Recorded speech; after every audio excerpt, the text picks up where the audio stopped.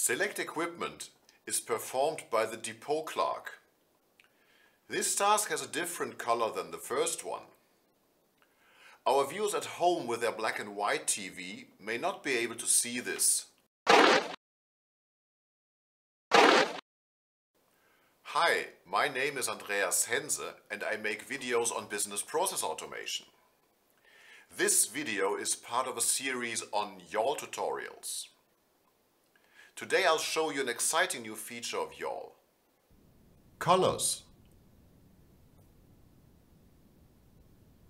With the new version 4.5, YAWL can display the roles of a specification with colors. The good news is that all your existing YAWL specifications can profit from this feature. We demonstrate this using the order fulfillment process, a standard specification that has been distributed with YAWL for many years. So let's start up the YAWL engine. Now we have the order fulfillment workflow loaded in the editor. The YBKP file is also loaded into the engine. I've put a link to this specification below in the description.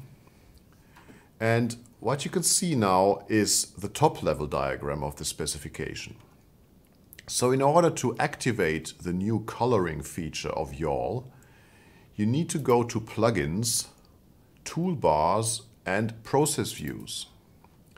And now we have a new toolbar here, and the leftmost element is Color Tasks by their roles.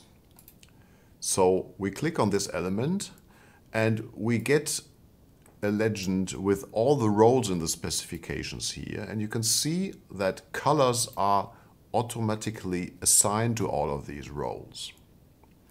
In the top level diagram there aren't any colors because we have only composite tasks.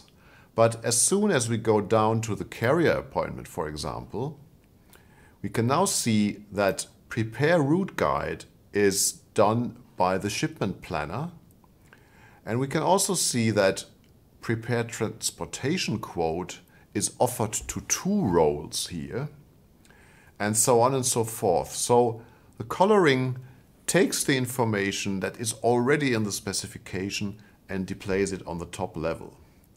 And the same goes for all of the diagrams, of course. Does this work for your existing YAWL workflows? Do you have questions or suggestions? Please let me know in the comments.